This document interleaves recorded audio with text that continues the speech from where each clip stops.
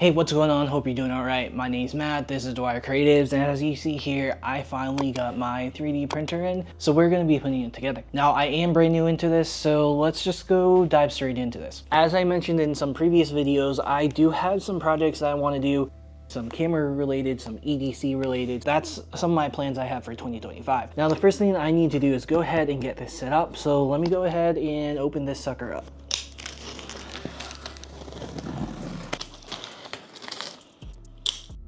Super solid knife. I love this OTF Microtech. It's a bounty hunter. If you can find one, definitely worth doing it. Thanks to one of my buddies who sold me it. We got some tape here, some tape here.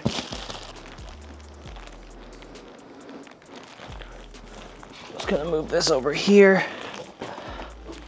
Put this back. One thing I do want to say that I did the A1 Mini with the AMS Lite, I believe it's called. So that's so you can use 4 colors at the same time. I do want to do multicolor prints, so I figured you might as well do both, right? As I'm opening it, I did mention that I have a few projects. One of my first projects I want to do is, there's a medium format camera. I think I've mentioned this before. It is made by Dora Goodman. The group for it's no longer active. The website is still there, and I've been trying to find those files for it. If any of you know where I can get a current file, let me know. I did join the Facebook group and a 3D printing group for cameras specifically, and there's been some pretty good information there, so I'm super pumped about that.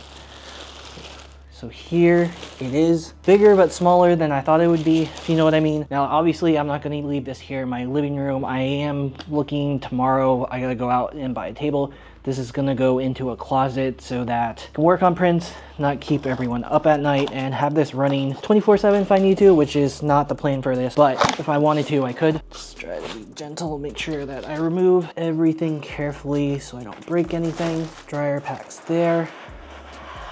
Pull this up.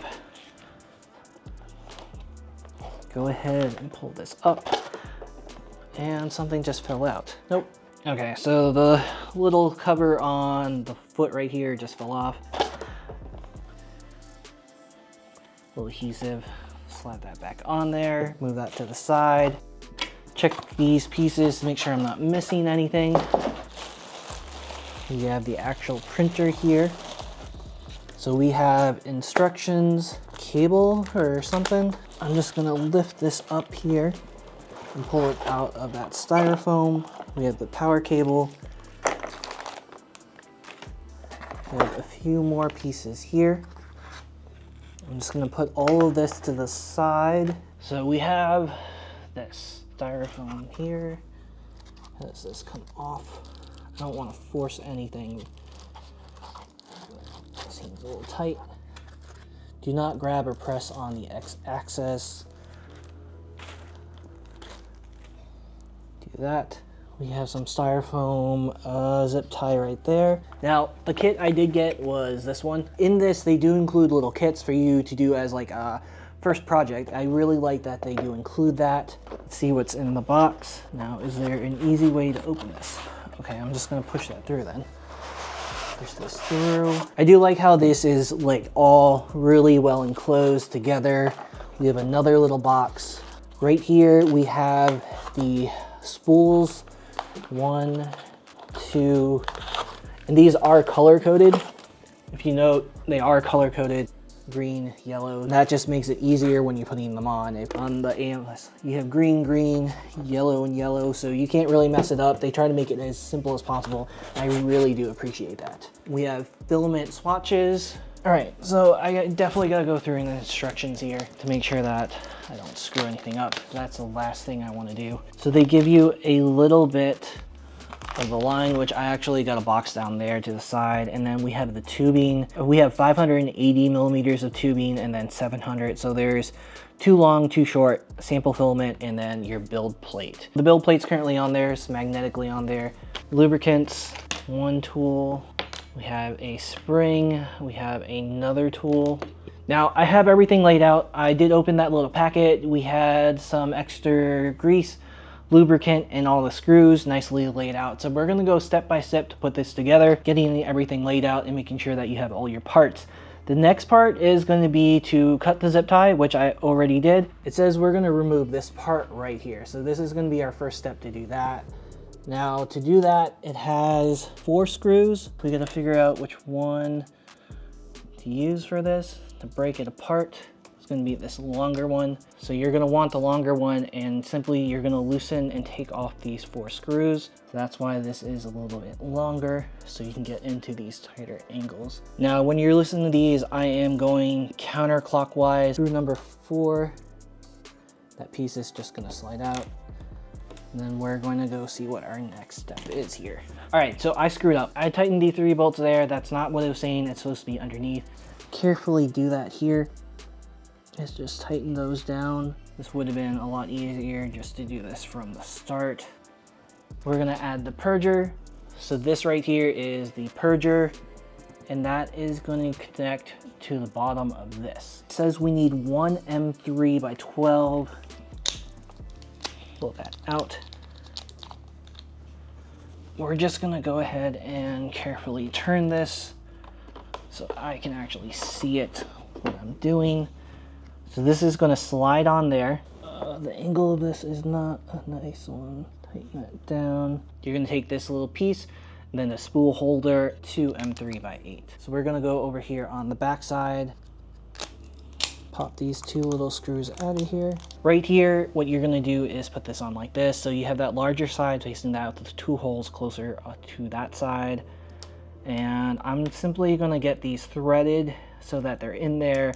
And then after I get both of them on there, I'm going to tighten both of them down just so that I know I can get both of them aligned. And maybe I should actually watch what I'm doing. Okay, so we have the first one here, get it partially threaded, and then we're just going to crank it down. And these do look like there is blue Loctite on them. So that is a very nice that you don't need to add your own to this. Now technically, since I have the AMS Lite, I don't think I need to do this, but I just want to set this up exactly the way that they show it in case there's anything that I'm missing. So that is on there, and then we're going to take this spool. Next up, they want you to go ahead and assemble the AMS Lite. You are going to be using the 4 BT3-8 screws. Go ahead and slide that back a little bit so that I can move this piece up. So we have that, this, and the screws. That way they want the cable to be in the direction facing it. So on the higher side, and simply this should just go ahead and set down. So I'm gonna leave that 5th screw in here because I'm pretty sure it said there's only 4. 1, 2, 3, 4. Yeah, you have 1 BT3-8 left over. I'm gonna leave that in the bag for now. I just wanna go ahead and get all 4 of these threaded in here, and then we'll tighten them down. You know when you're threaded all the way, it just like almost stops. And they look a lot more flush. Start at number 1 and then go to number 2. So the next step is to connect the 2 of them. So it says 50 millimeters apart, facing like this. So you have it set up like this. You have 2 ones here, you have 2 shorter, 2 longer.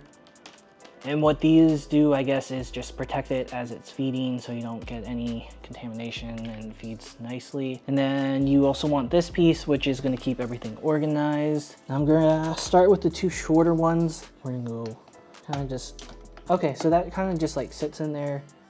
And I'm assuming you're just gonna go to those 4 corners. So we have the shorter ones here. I'm gonna feed it under this black piece right there. And we have that bottom long line, 4 o'clock position, longer one to like the 2 o'clock position. And you're gonna use this piece right here. What we're gonna do is kind of connect all of these together. So it shows, put the black one at the bottom. I'm just gonna put that into that first position. If it fits, right? And then it says to turn it on. Now, as I said, this will be going to a different spot. I just want to get everything set up and running. All right, so I skipped a step. You gotta put the spools on. These are color coded, so. Start English. We are in North America. Select Wi-Fi. Next step here is to go ahead and log in. So it's gonna take you to the app. You're gonna do this. I should already be logged in. We're gonna go ahead and bind it. So I named my device. We're just gonna go through the calibration. While that's running an update, I went ahead and grabbed this. I screwed the calibration up. It is running an update right now, and that was my fault. I should have put the plate back on. You know, this is all too new to me, so I'm sure I'm gonna make a ton of mistakes. I just gotta go back through and do the calibration all over again. If you're like me and I noticed that I have a blade here for a scraper and some screws, I started panicking, couldn't figure out what it was. Then I remember you can build a scraper, and that's exactly what it's for. So those are gonna be one of the first things that we build. Now, yesterday I went ahead and ordered some filament, some black, some white, just to get started to get a few things printed. I'll link it down below if you're interested in picking some of this up. I was just trying to get some stuff to get it going.